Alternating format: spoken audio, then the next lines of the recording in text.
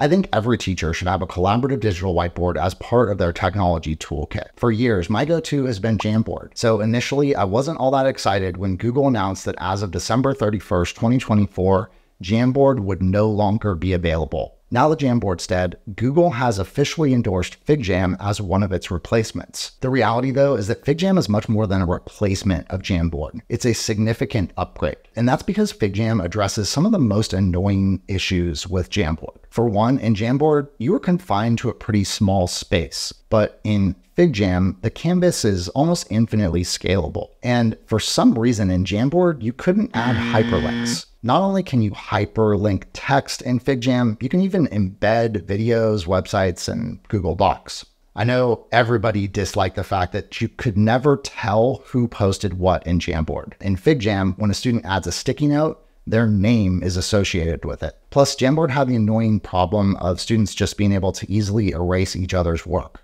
FigJam has this lock feature that just makes it a little bit more difficult for students to wipe everything out. Perhaps even more important than the feature upgrades is the fact that thousands of companies use FigJam for brainstorming, project planning, and online meetings. So when you teach students how to use FigJam, you're creating authentic learning experiences that prepare students for what it's like to collaborate online in the real world. And to top it off, just like Jamboard, FigJam is 100% free for educators and students. I want to extend a huge thank you to Figma for sponsoring this video. As I mentioned, schools, educators, and students can get free Figma for Education accounts, which will give them free access to FigJam.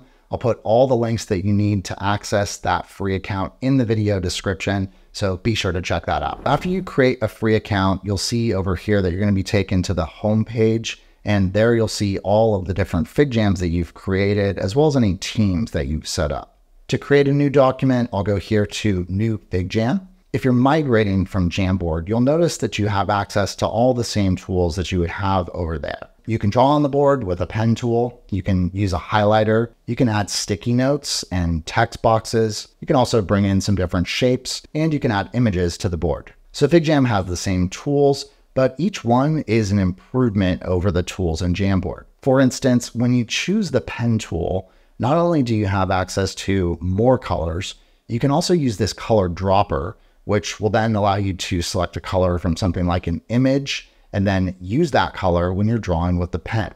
And when you want to erase something, just strike over what you want to erase and the entire thing is gone. That's way better than having to erase the same way that you would with a pencil and paper. And there's so much to love about the sticky notes. You can use different font types, adjust the font size however you'd like, bold a specific word in the text, strike through a part of the text, or add bullet points. When you add new shapes, you can easily connect them using these connector lines. And you can also start from a shape and then draw out the connector line and then easily add another shape to it. This subtle change makes it so much easier to use FigJam for brainstorming, for diagramming, and eventually building your own templates if that's the route you want to go. I really love the fact that after you drop an image in, you can still edit it. So you can see here that I'm trimming this image of Tom, and then I'm also going to resize it and readjust the position within the crop. And then I can also change the aspect ratio to something like a circle and add a border. This gives you so much flexibility with your images and makes them look so much better. Add a little washi tape, and now you're really cooking. Now let's jump in and take a look at this Frayer model template. As I mentioned earlier, FigJam has a wide range of scalability. Pinch zoom on your trackpad or use Control or Command minus and plus to adjust the size of the canvas. The scalability of FigJam makes it highly effective for small group work. You can still have students contribute in a single digital workspace so they can see each other's work and learn from each other, but they won't be constricted to a single small panel like they would in Jamboard. FigJam has this feature called sections, and sections allow you to split up specific parts of the board. You can just easily copy and paste those sections, rename them, and change the colors, and then have specific sections set up for your different groups. And you can right-click on a section to copy the direct link to that section. So notice here how when I share this link and they open it, they'll be taken directly to the part of the board that I want them to contribute to. That's a less conventional but really cool way to share a FigJam. More often though, you'll probably just share a direct link to the entire board with students. I'd recommend starting out by sharing FigJam as a view-only file and then giving editing access later. I'll show you why. A common scenario may be that you would share a FigJam link through Google Classroom. When a student clicks on the link, they'll have to sign in first before they can even get into FigJam. And that's great because it prevents students from being able to just anonymously post. I like sharing this as a view-only document initially for two main reasons. One is because students are going to be coming in at different times, and I don't want them to all just start randomly posting on the board without really understanding what to do. And the second is because there's this tool that I absolutely love in FigJam. It's kind of hidden, but when you hover over your icon, you'll see that you have the option to spotlight yourself. Once all your students get into the FigJam, then you can turn your spotlight on. And what you'll see here is that it's going to make students essentially track what you're doing on your screen. You can use this as an opportunity to do a little bit of direct instruction, orient students to the FigJam. And then once you're ready, you can go back to the sharing permissions and change it from view to edit. You can see here that when students are moving their mouse cursor around, their name also shows up next to it. And when they add a sticky note, you'll be able to see who created it.